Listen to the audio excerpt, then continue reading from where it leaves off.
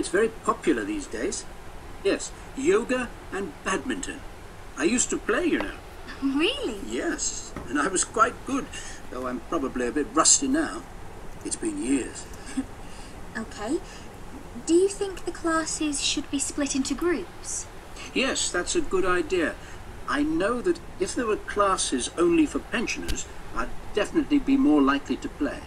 I'm not as fast as I once was, you know. Okay, I'll just write that down. Great. Now we're nearly done. I just need to ask you some questions about education.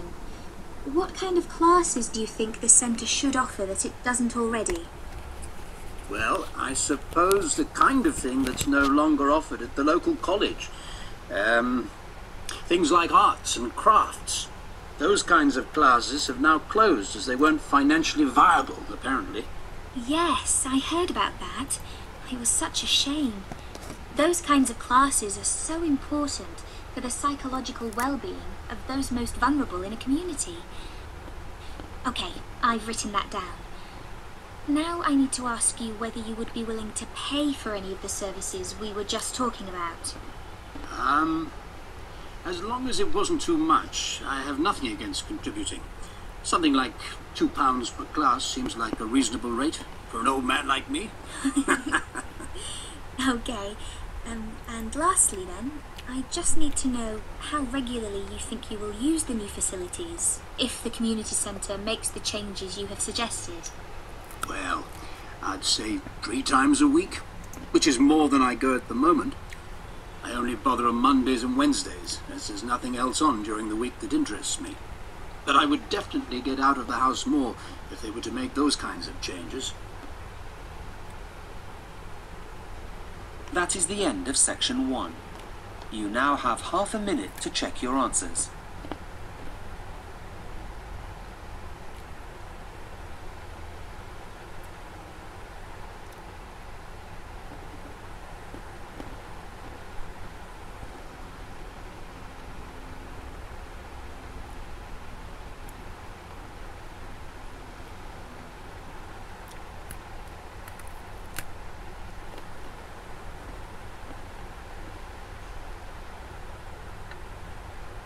Section 2.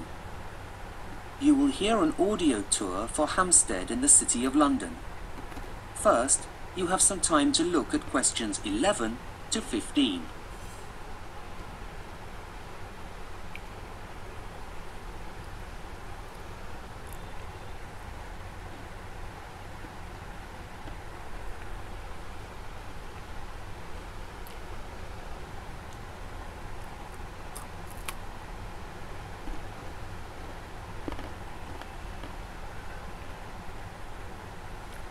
Now listen and answer questions 11 to 15. Hi and welcome to the Walking Audio Tour Service, which offers guided audio tours of over 30 walks around London. The full list of the walks is available on our website.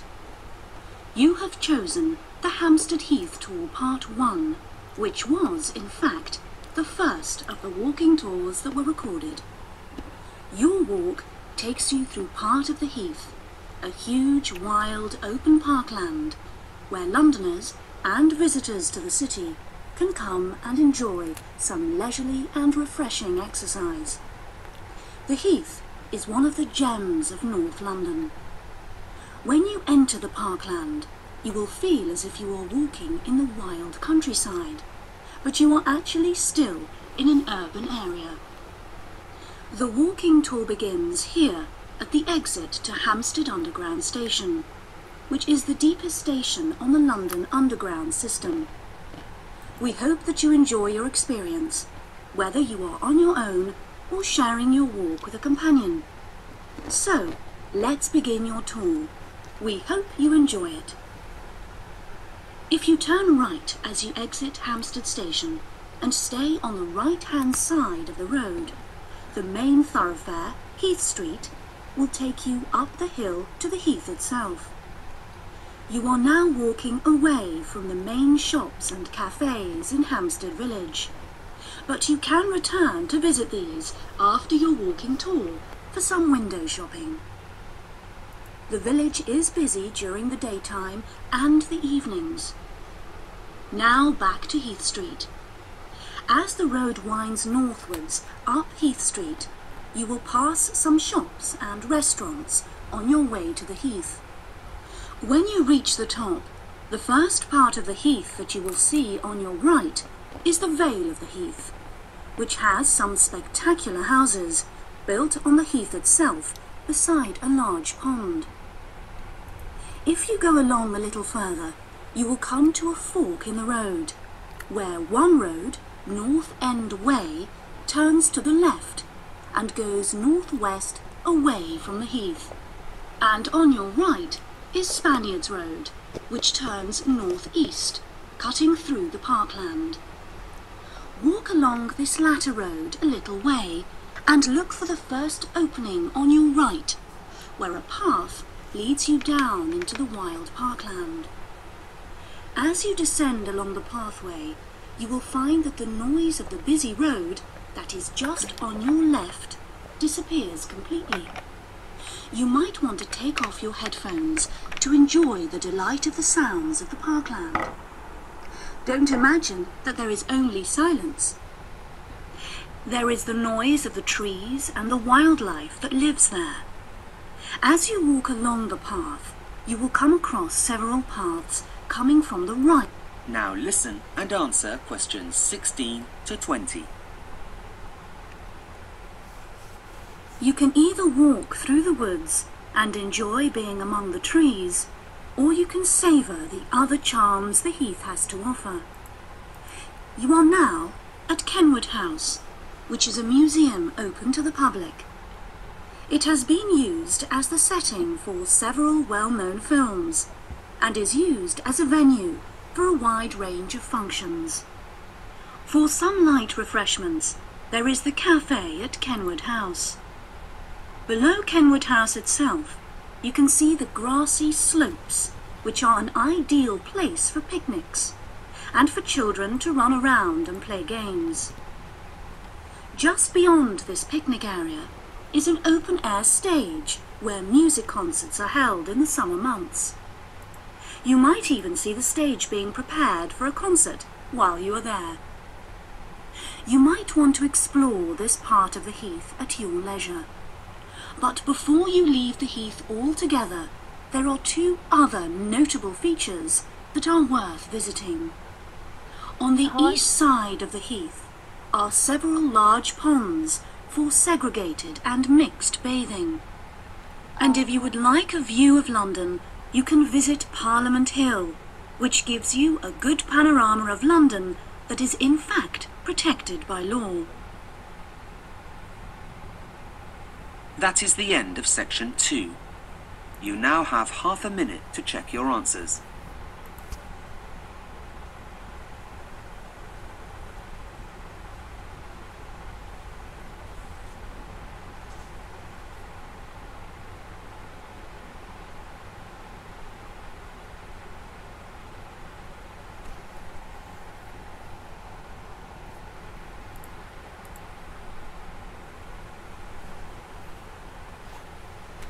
So, you guys, I'm actually doing a mock Section test. 3. So, let's continue. You will hear a tutor talking to a student about a case study.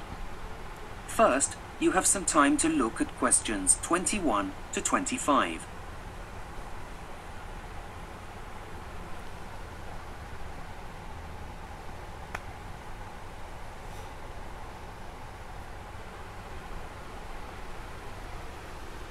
I'm tired. Let me take you to the other side.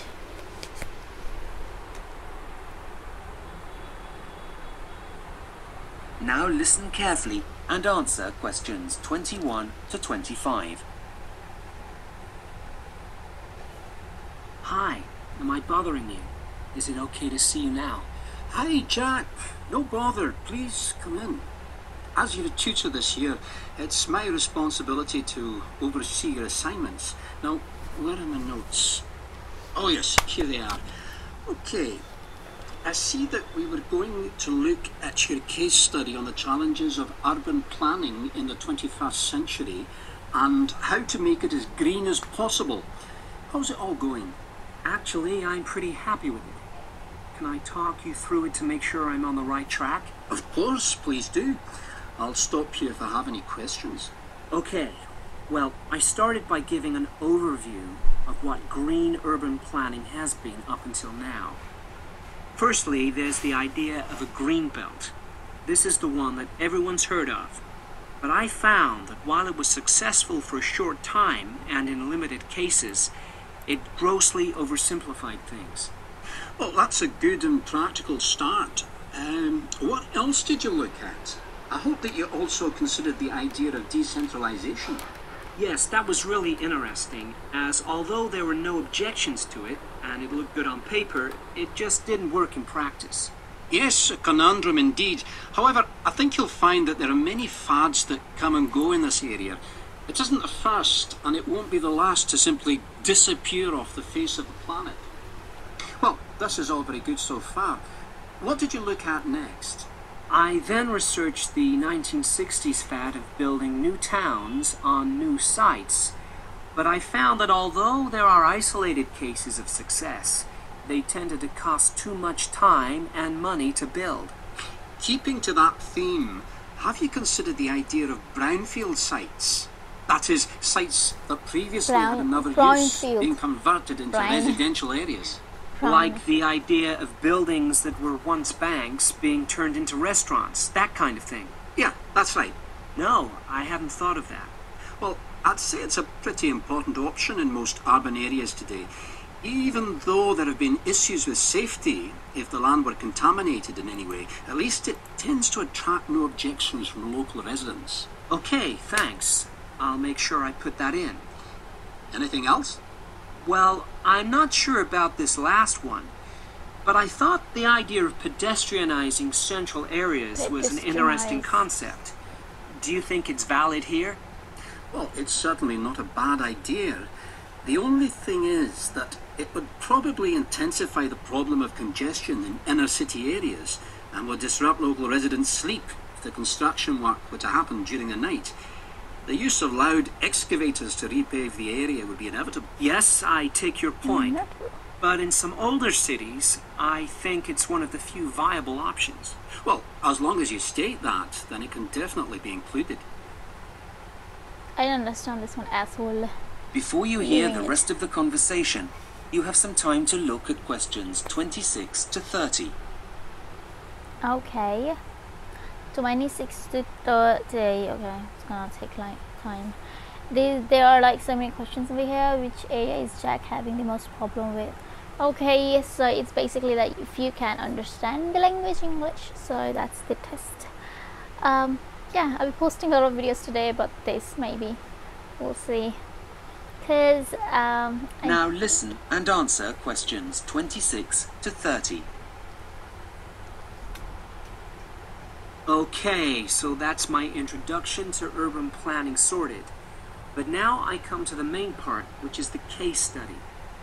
It was really difficult to choose, as there are so many good examples. But in the end, I settled on Curitiba, which is the capital of the South Brazilian state of Paraná. Ah, yes, nice choice. How's the research coming along? Well, to be honest, I'm finding the amount of material a bit too much. There's such a diverse range of statistics that it makes it almost impossible to be selective. Well, tell me a bit more about what you've discovered, and then we'll see if we can come up with a plan to tackle the problem. Well, it's fascinating. Local authorities managed to achieve so much since the 1960s, principally because, rather than waiting for central government initiatives, they chose a cohesive strategy where residents were consulted. Then they took their ideas and implemented them into local government planning to come up with a plan everybody was happy with. Uh-huh. A bottom-up approach. Do go on. Well, the transport system is a real example of the town's eco-friendly image. Even though they have one of the highest number of cars per person in the country, they also have the highest number of people using public transport. This is because poor and elderly residents are able to benefit from a social fare that allows them to use the system for less. This has led to low levels of pollution, which also encourages citizens to use bicycles more. Well, that's really impressive, Jack. It's just the Well teachers. done. But I do have some suggestions to help you with finalising your case study. Please. If you're going to prove Kurichiba's success, you need to refer to specifics. You mentioned pedestrian-only areas in your introduction. How about that? Yes, okay. I don't listen. And what about the areas in your... You need to refer to specifics. You mentioned pedestrian-only areas in your introduction. How about that? Yes, okay.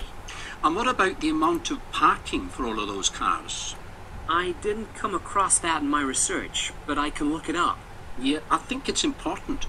And what about considering where people live in relation to their place of work?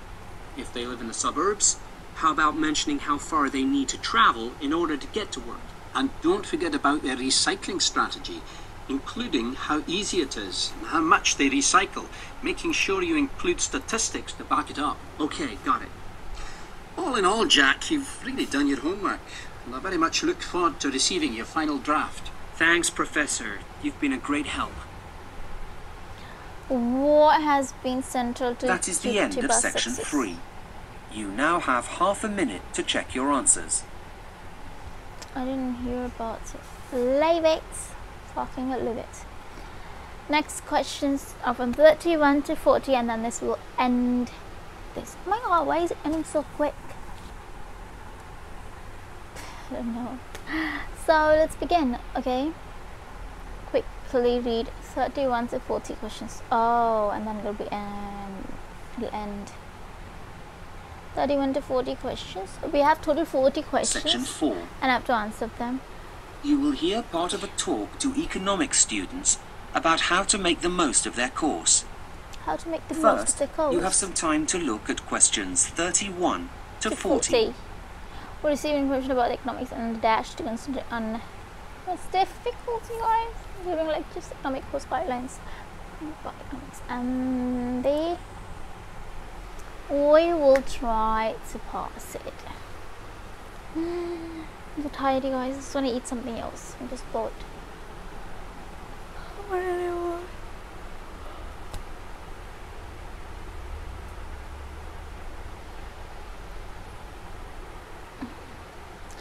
I just want to go to shop and buy a cup of coffee. After I'm done with this video, I'll just go buy something on Amazon. I'm so hungry. Now listen carefully and answer questions 31 to 40. Good morning, everyone, and welcome to the Stanley University School of Economics.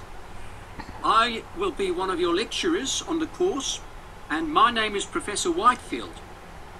Before the academic year really gets underway, I would like to take you through some of what you can expect and to give you some general course information. Firstly, you will be attending lectures during which you will receive information about economics and the priorities that you will need to focus on. The lectures will provide you with information about the subject in a relatively condensed format. In addition, they should also provide a suitable framework for further study. Typically, this is also the first time that students get the chance to meet a researcher at the forefront of the discipline. Traditionally, lectures are seen as an essential part of the learning culture for higher education, in which undergraduate study is viewed as an induction into academic discipline and a way of viewing the world. You will receive information about economics and the priorities that you will need to focus on. The lectures will provide you with information about the subject in a relatively condensed format. In addition, they should also provide a suitable framework for further study. Typically, this is also the first time that students get the chance to meet a researcher at the forefront of the discipline.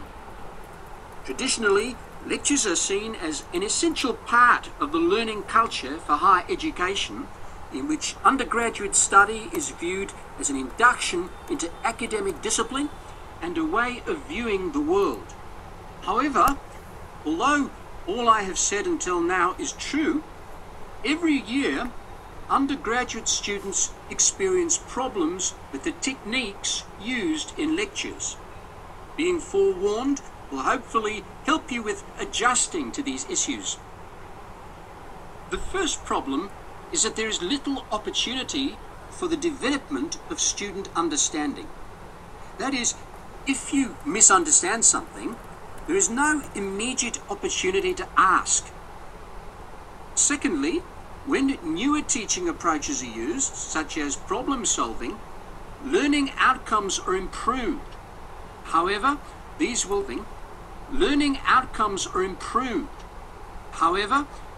still not replace the validity of listening and learning from an expert.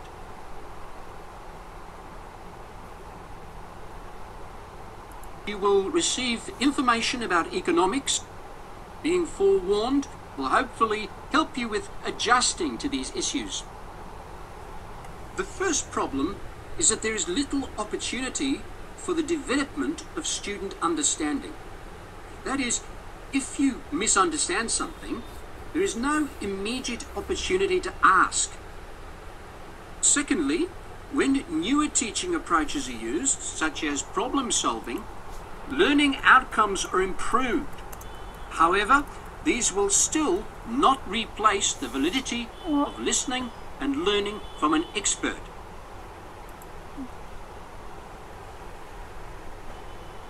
Now, before you start despairing, there are several things that you can do in order to make the learning process and consequently your student life at the university easier. First and foremost, be prepared. You will be given a reading list. Don't just throw it away or forget about it. Make sure you leave enough time to go through all items on it. Once you've done that, an ideal thing to do would be to test yourself on the contents.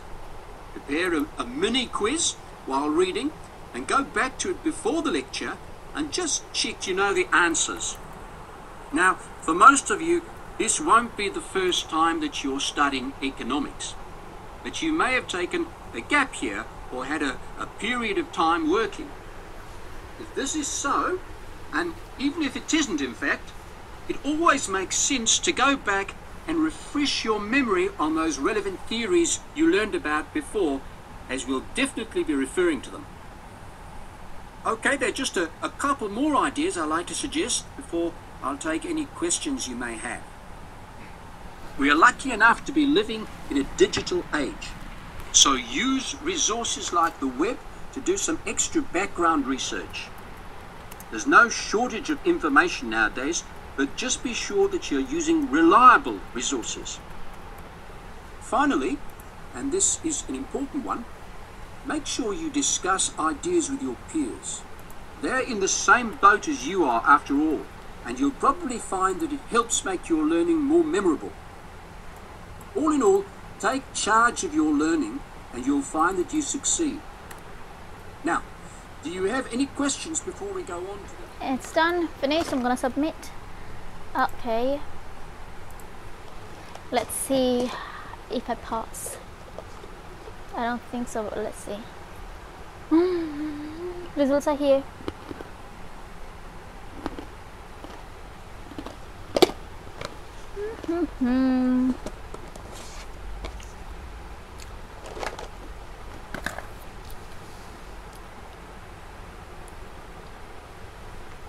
I've received 26 marks out of 40, 6.5. I need to get 7 at least. Why the hell is everything wrong? Further education, Spanish classes.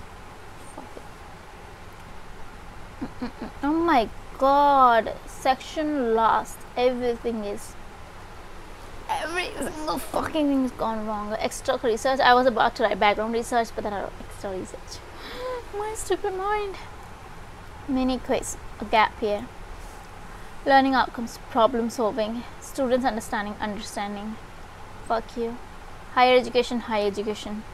Oh, silly mistakes. Let me go ahead and read it again. Wait, what have I done? Spanish classes, base 51.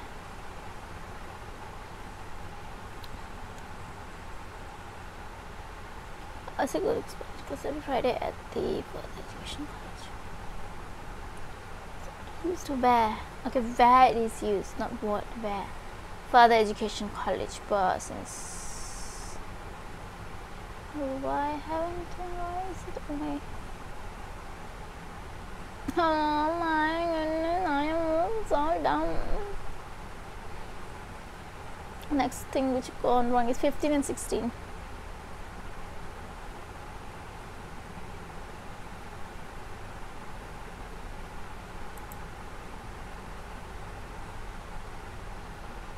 Why listen to the noise in the park? Locate. As you descend along the pathway, you will find that the noise of the busy road that is just on your left disappears completely. You might want to take off your headphones to enjoy the delight of the sound of the parkland. Oh, I get it. Okay. Then what was 15th? It's not 16th, even 16th. I gone 16th. What's the answer for 16th? Light refreshment. There's a cafe and cafe. What was the answer? G.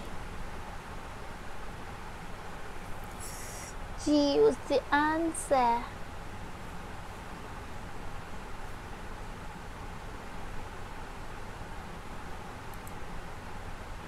Have snacks.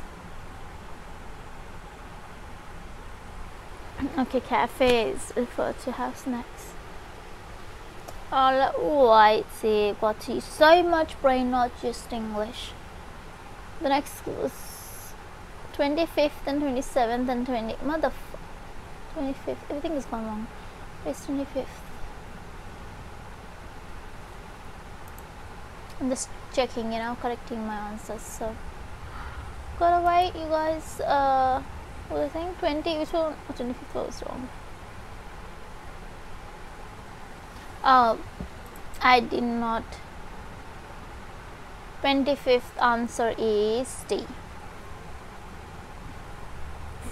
Oh god, how disrupt.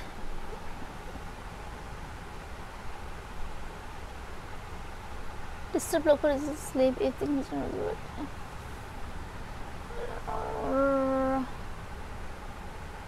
Only thing is instance by the comparison in a certain order. Kind of low difficult. 27. Let me see. 27th is working together with residents. Really? I don't know. Cohesive strategy where residents were consulted. Okay, working together is. Okay, it was kind of really tough. This is really tough, you guys. It's not that easy. 29 and 30, everything has gone wrong. Oh my, it's completely wrong. Oh wow, there's only one was correct. D. Why not C? Amount of parkland. Okay.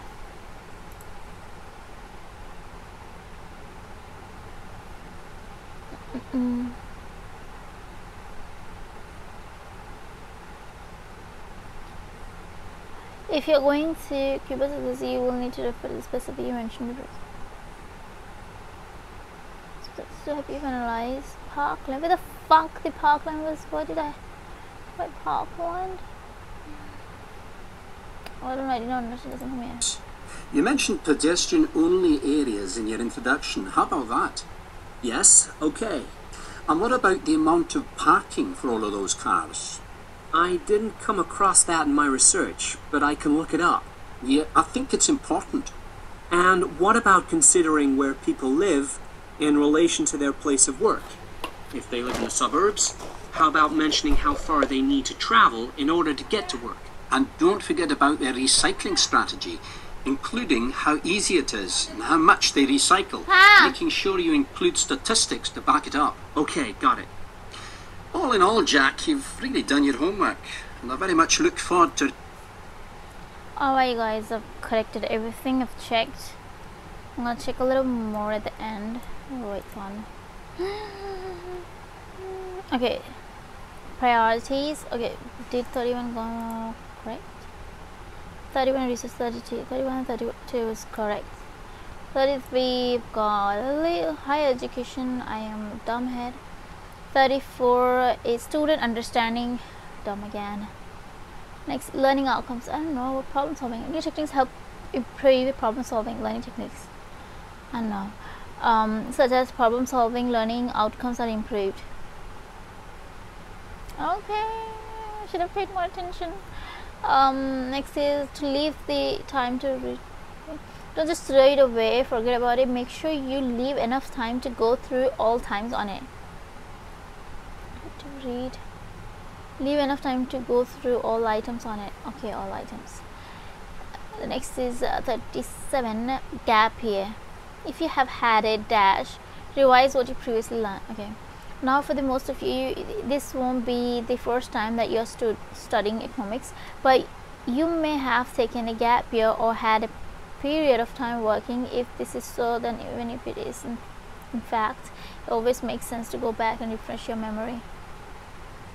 Okay, use the web to do more extra research. That's what I have written. Background research, extra background research, extra background research. Alright. 39, reliable resources. Check the sources of information on the web are.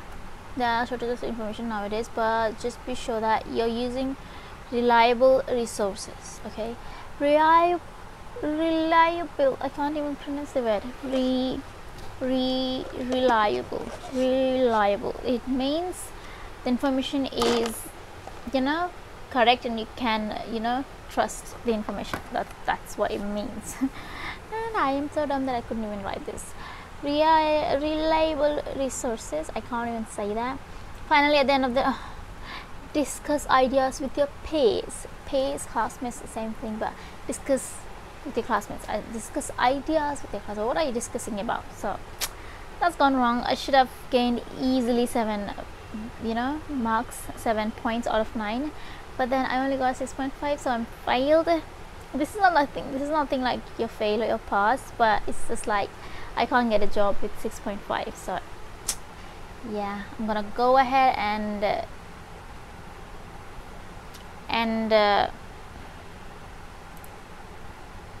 take it again, the other one. So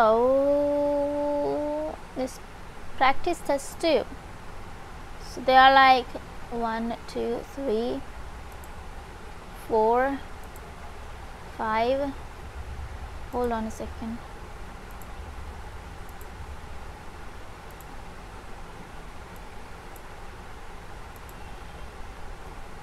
Okay, so okay, 1, 2, 3, 4, 5. The 10 more tests to do, 10 or 11.